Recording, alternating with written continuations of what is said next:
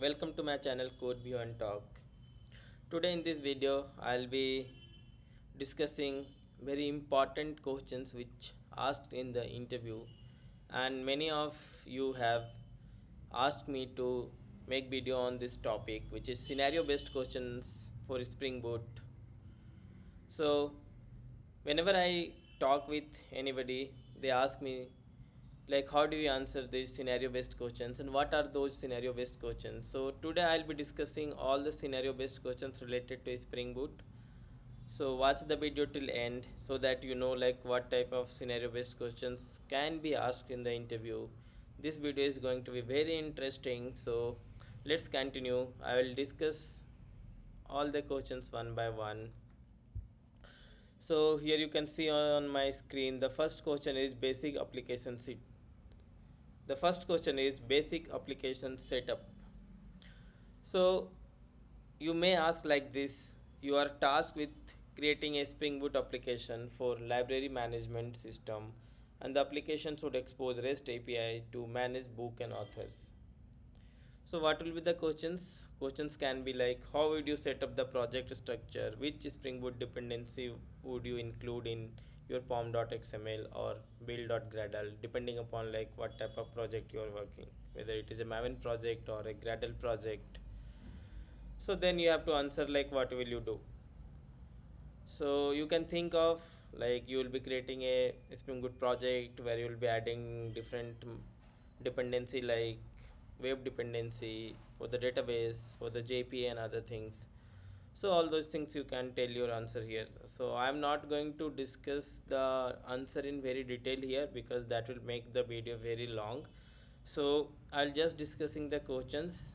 If you want me to make video on the solution of these scenario based questions, let me know in the comment section. I can make video on that as well. So next question is REST API development. So here the scenario is like you need to create a REST API to fetch a list of book by a specific author. So the question will be, how would you design the controller service repository layer for this functionality?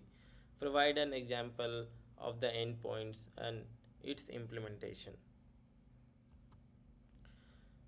Next, which is question number 3, is database integration. So the scenario here is the library system needs to store book and author detail in a relational database. And the question will be like, how would you configure Spring Boot to connect to a MySQL database? What annotation would you use to map the book and author entities? Then next question is related to error handling. The scenario will be like a user tries to fetch details of a book that does not exist in the database.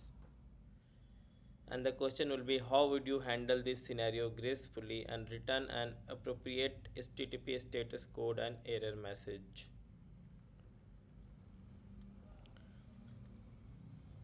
Next will be related to security. Like we know like we need to secure our API so that it requires any type of security when anybody is trying to use our API exposed. So you need to secure your library management system so that only authenticated users can access the API. So how would you implement authentication and authorization in your Spring Boot application? What configurations would you add to secure the endpoints? So this is related to the authentication and authorization. Every project you work, these two topics are very important, and every project will have this authentication and authorization. So you should understand like what is difference between authentication and authorization. Both are different topics. So if you want me to explain these topics, you can let me know in the comment section. I can make a separate video on authentication and authorization. And let's move to the next questions. So next question is related to Spring Boot profiles. So the here scenario is the application needs to run in different environment like development, testing and production with different database configuration. So we know like when you work with the real-time data, when you work with real-time project, we have a multiple environment configured for development, testing, and prod. So the question is, how would you use Spring Boot profile to manage environment specific configuration? Then question number 7 is related to caching. The scenario here is the API to fetch book details is frequently called and you want to improve its performance by catching the result. So the question is, how would you implement catching in your Spring Boot application? Which annotations and configuration would you use?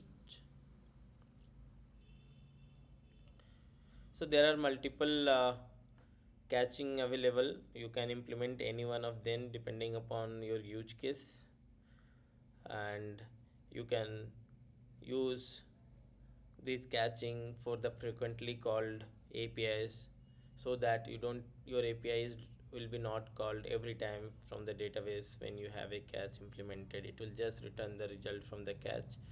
If it is not available in the cache, then the API will be called to the database. Next is asynchronous processing. So the scenario is you need to send an email notification to users when a new book is added, but this process should not block the main thread. So like some of the operations which you do are not dependent, so we don't want our main thread to be blocked, so we use asynchronous processing so that our main thread is not blocked and our operations would also be performed. So how would you implement asynchronous processing in Spring Boot for this use case? So these are the very important scenario based questions which you can look upon when you are going to prepare for the interview. You might ask questions related like this. And next is the testing. So scenario here is you want to write unit test for the service layer and integration test for the REST APIs. So how would you set up testing in your Spring Boot application? Which testing framework and annotation would you use? So like how much important is the testing when you developed any of the application functionality. You need to be doing unit testing or integration testing for the checking whether you have written is correct or not. And the question number 10 is related to exception handling. So the scenario here is a database constant violation occurs when trying to add a duplicate book entry. So the question is, how would you handle this exception and return a meaningful response to the client? So again, this is very important when we come to the exception handling. So how would you return a meaningful response to the client so that even client know like what the actual error is rather than returning a standard error which is thrown by Spring Boot. So I have already made a video. You can go and check out on my channel, like how do we customize our exception response. So you can check that video and see for the solution for these questions. Next is related to the monitoring of the application, which is Spring Boot actuator. So the scenario here is the operations team wants to monitor the health and metrics of the application. And the question is like how would you enable and configure Spring Boot actuator to expose health and metrics endpoints? So like actuator is provided by the Spring Boot, which helps us in monitoring our health and metrics of the application. So how would you configure that? Like you will be adding the dependency for the actuator and then some configuration in your application.properties to expose all the API provided by this actuator dependency for the monitoring of the application like health APIs and similarly like others. Then question number 12 is related to file upload and download. So the scenario here is the application needs to allow users to upload and download book cover images.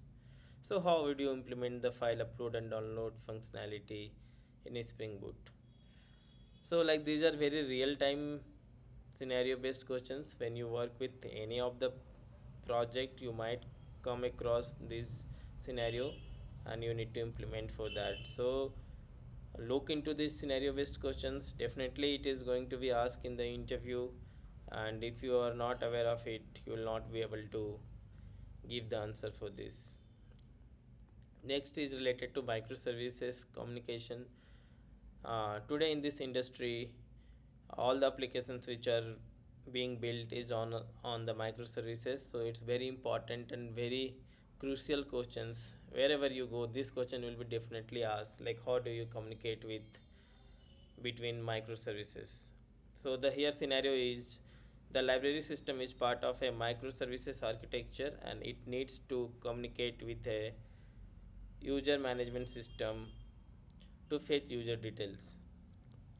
So the question is, how would you implement inter-service communication using Spring Boot? Would you use REST, FAIN or another approach? So try to make two microservices, try to communicate between each other. If you want me to make video on this, let me know in the comment section. I'll make a video for this as well. Question number 14 is related to scheduler. You need to implement a scheduled task that runs every day at midnight to achieve old book records. So here the scenario is you want something to be run every day at midnight. So how will you do that operation? So scheduler is the solution, like you will be writing a scheduler and that will run every time when you will be configuring that. So how would you implement this functionality in Spring Boot is the question. So you need to write a scheduler. You can check, I can make a video on this as well. Then question number 15, which is related to custom annotations. We know like Spring Boot provides so many built-in annotations which help us to make our development faster and configuration easier. But let's say you want to create your own annotations, then how will you do that? So here scenario is you want to create a custom annotations to validate that the book publication date is not in the future. So how would you create and use a custom annotation for this validation? So you can create your custom annotation in Spring Boot. You just need to write few classes and few customized logic in order to make your own custom annotations. So this is the last questions here for the scenario based. These 15 questions which I have discussed so far in video is very real time problem. When you work with any of the application, you might come across these scenario based questions. Here I have taken a library management, but this can be uh, related to any of the project. The scenario will be same. You can just analyze the scenario and then give the answer. So this is for the library management. You may ask for some other project, but the functionality will be the same. It's just that the project name is different. So these are the questions which I came across, and I thought that this might help to the people who are preparing for the interview, especially Java backend developer or Spring Boot developers. So you must go through these scenario based questions before going to attend any of the interview. And I'll be also making video on this scenario based questions. So if you have not subscribed my channel, subscribe to it so that you don't miss the solution or any of the video which I upload related to the interview, or any other video which might help you when you are going to prepare for the interview. So don't forget to subscribe. If you liked my video, give thumbs up, give comment. If you want anything to improve or you want me to make video on any of other topic, let me know in the comment section. Thank you for watching. I'll see you in the next video.